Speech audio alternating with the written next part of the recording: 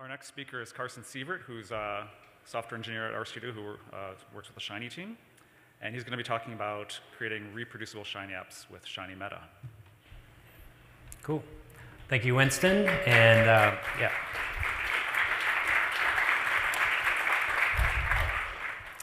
Thanks, everyone, for being here. I'm excited to show you another project that Joe and I have been working on this year, shinymeta. And I want to start off sort of by first sharing that it's pretty crazy for me to be up here doing this talk and standing in front of you as a RStudio software engineer, because it seems like not that long ago I was a grad student struggling with learning R and really, not having a ton of fun with it, and certainly didn't expect to become a software engineer at any point within the next, say, 10 years. And in my second year of grad school, I discovered like ggplot2 and things that became the tidyverse. And right around that same time, I was becoming more productive with my R programming. And I then discovered this thing called Shiny, and it just kind of blew me away, like how magical it was to like take my analysis and with very minimal changes, turn it into an interactive web app. So that was really the point where I sort of became like really into R, really into programming, and I was just sort of blown away at how I could enable others to sort of tease apart the data that I was working with, and also found it really useful for teaching when I was a grad student as well. So this interactive power that Shiny brings to the table is really, really great. But we should acknowledge that whenever we make the decision to use an interactive tool for our work as data scientists, as statisticians, that decision to use an interactive tool over reproducible code is going to come at the cost of reproducibility. So if we focus in on Shiny, really the core problem here is that in order to do its thing, Shiny sort of depends on the user events to sort of drive the application logic, and this Shiny runtime execution that sort of determines like what R code to execute in response to what user events. And at least for a number of years, we've been able to mostly work around this problem in focus of user events through Shiny bookmarking. So this at least allows us to save the state of the application at any point in time, and in theory, be able to come back to the state of the application, sort of assuming that the app is there available and allowing us to sort of restore the state of the application.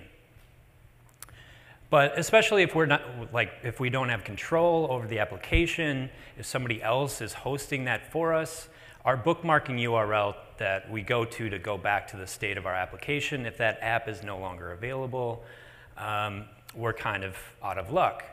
So in that sense, we still lack some sense of permanence that we get from reproducible R code. And even if the app is working and we can sort of replicate the user events and get back to the state of the application, we still sort of lack some sense of transparency in the sense that those outputs are still locked behind a graphical user interface. And even if I could get at the source code behind the application, sort of the core R domain logic that I might be interested in verifying is correct, that's still sort of intertwined with Shiny's runtime engine, and it's sort of hard to know exactly like what R code is being executed at any point in time.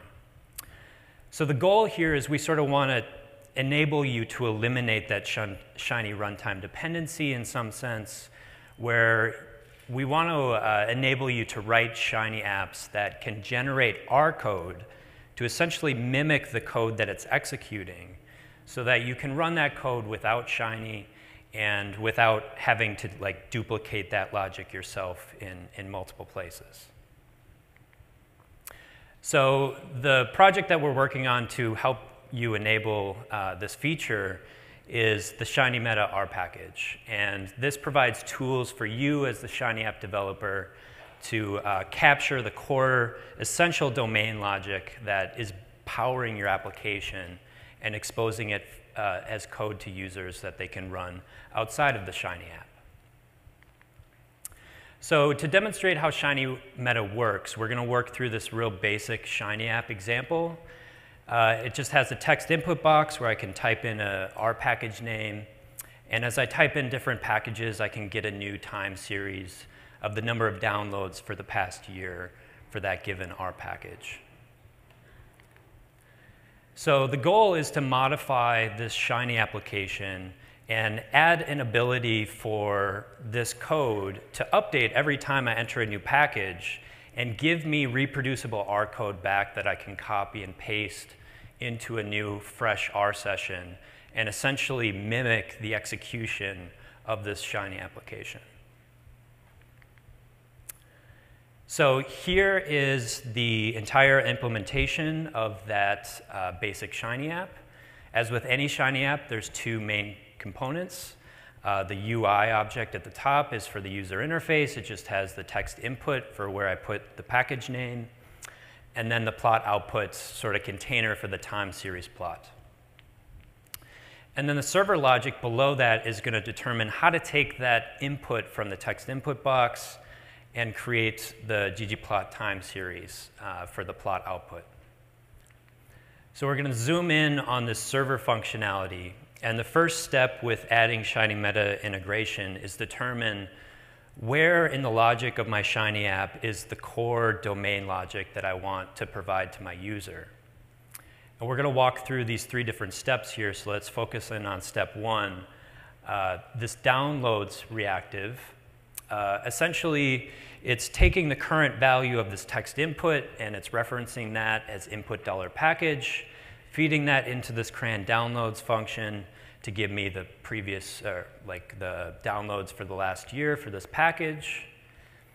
And then in the downloads rolling reactive, we take the return value of the downloads reactive, and if it's a sensible value, we will use dplyr and this zoo package to compute a weekly rolling average, mainly just for visualization purposes. And notice that I haven't highlighted this particular part of the reactive expression. This part is mainly just here to improve the interactive experience of the Shiny app and doesn't really have any sort of domain context in terms of actually producing the plot output. This is assuming we have a valid R package name is not really necessary to be here. So we'll talk a little bit about that in the next step, but in the last step here, we'll just take the return value of the downloads rolling and feed that into ggplot. So domain logic here identified in blue. And then the next step is to use shinymeta's meta reactive building blocks and capture that domain logic that we've highlighted in blue, and those shinymeta reactive building blocks are highlighted in pink. So the downloads reactive has just changed from reactive to meta reactive. So meta reactive will assume that the entire expression is domain logic that you want to export to the user. But in this case of the downloads rolling, where we have just part of the reactive expression that we want to capture as domain logic, we use meta reactive 2 instead, and then we can just target a particular part of that reactive expression with this meta expr function and just tag that as the domain logic that we want to export. And then finally, for rendering functions, since these are a little bit different in the sense that anybody can implement their own rendering function, meta render is kind of like a decorator function where it takes the rendering function as the first argument. Here it's render plot. And then the second argument is the reactive expression. Right, so now we've, in some sense, captured the domain logic with these meta reactive equivalents to Shiny reactive building blocks. And the next part is to, within sort of the domain logic, identify any reactive reads. So at the very top here, I'm reading the current value of the text input. And then down below, I'm reading the return value of the downloads reactive expression and reading the return value of the downloads rolling reactive. So this part is probably going to be the hardest part to see, but once we've identified the reactive reads in blue, then we're going to mark those reactive reads with a ... operator. And this is going to essentially provide a signal to the shinymeta code generation mode and let it know that when we go to generate code from these reactive components, I want to essentially let shinymeta know that these should be replaced with either a static value that it represents or a variable name that will represent the value that it really represents. So we'll see that in a second. I also want to point out that this ... operator, you can think of it in some sense as like the bang bang from Erlang, in the sense that you can use it like a unquoting operator, where if you wrap any sort of R code that's not reactive, it will just evaluate that code instead of returning the expression. So we'll see how this can be used to essentially like hard code a dynamic value. And then really the last step to actually generating the code to mimic the code that the Shiny app is actually executing when it goes to like fill in the outputs of the Shiny app is to use this expand chain function. And here I'm just providing it the plot output object. But if you had multiple objects, you could provide multiple outputs to this function.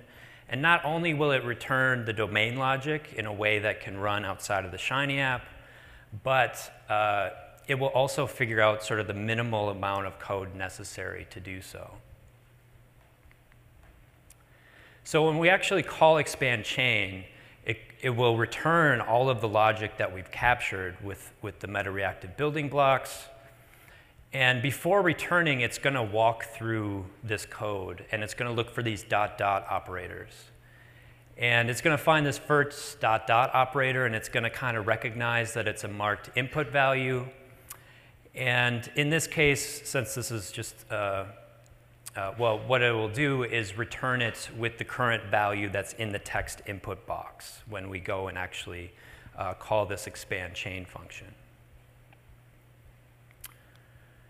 All right, and then this part, there's nothing really special in a reactive sense about this R code inside this ... operator, but I'm essentially just putting the date as it stands today, the day that I'm generating this code, in a human readable format.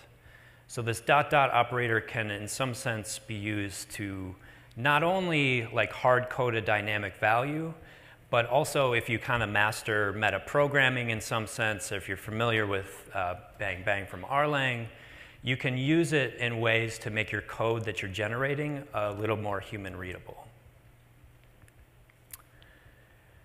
All right, so now it's going to go to the next ... operator, and it's going to recognize, oh, this downloads reactive read. This actually represents a value that now actually exists in this code that I'm generating, because it's going to recognize that, you know, the downloads reactive that we now have static code for, this is a variable that now exists. So I can just simply replace this reactive read with the variable name.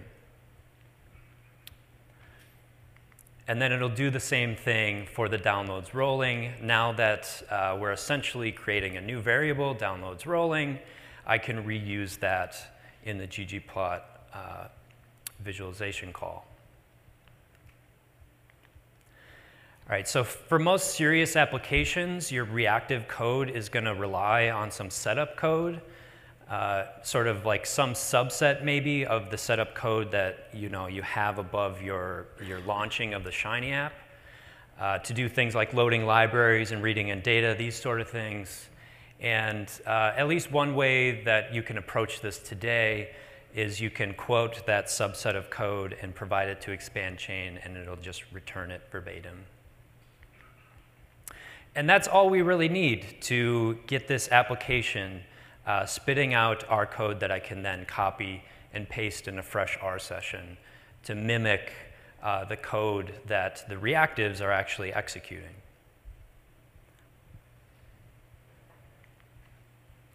But I don't actually recommend just inlining code like this in your Shiny app. We should really think about providing a better user experience. There's a couple ways to do this with shinymeta, but I'm going to show you the more powerful approach, which is to have something like a download button and have this button call this build RMD bundle from shinymeta, which allows you to provide a zip bundle to your user with both like an RMD source file with the code that's influenced by the user input, as well as the rendered output of that R Markdown source. So if we start with our expand chain that's generating the code to mimic the code that we need for the time series visualization, we can slip that inside a download handler and take the result of that expand chain call and feed it into this build RMD bundle. But this build RMD bundle will also need an R Markdown template, and here is where you can specify where in your R Markdown template you actually want to place the code. So, and this can be pretty useful when you have, say, lots of different outputs in your Shiny app.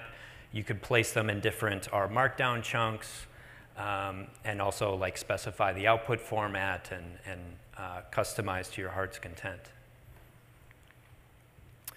So just to give you like a sense of what you can do with this sort of thing, here is basically the same data, but a better interface where I can go in and select different R packages and compare them in the same visualization. I can choose different transformations to the data, and then finally click a download report to get that RMD source and the output, or like the rendered output of that RMD source.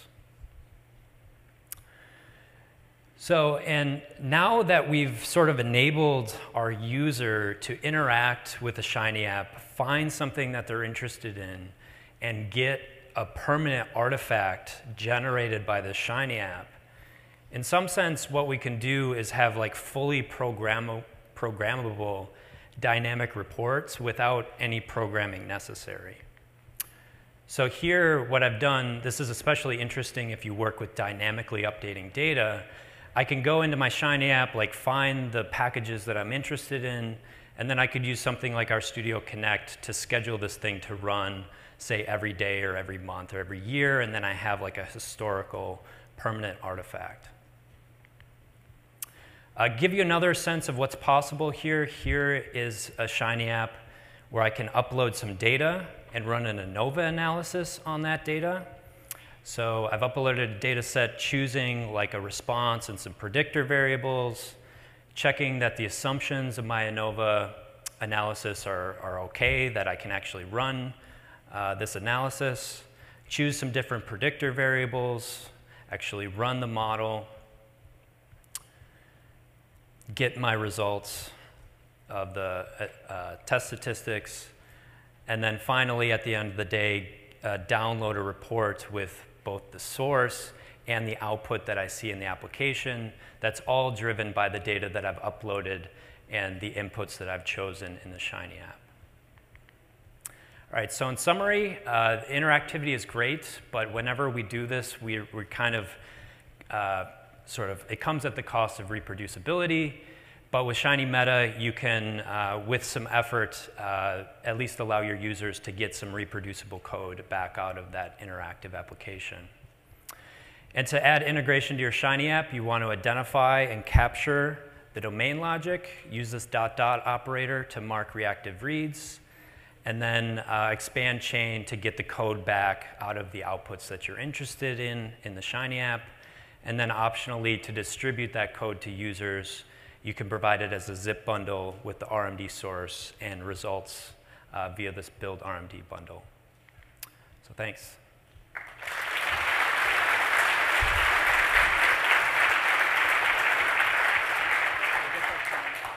We just have time for a couple quick questions. How does the use of shinymeta affect performance, since it seems to be doing a lot of extra evaluation?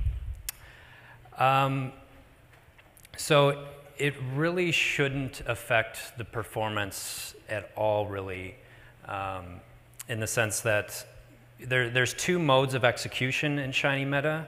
So when you call expand chain, it sort of opts into this meta execution mode, and that's when that happens, it's doing some computation to generate code, but it's actually, not necessarily evaluating expensive code. And that evaluation is actually totally separate from the normal execution mode that is normally, the normal execution is what allows like the output of the time series to actually be generated in the Shiny app. That's a totally separate execution model from the generation of the code. Okay, I think that's all we have time for questions. Thanks a lot, Carson. Thank you, everybody, for coming, and very brave.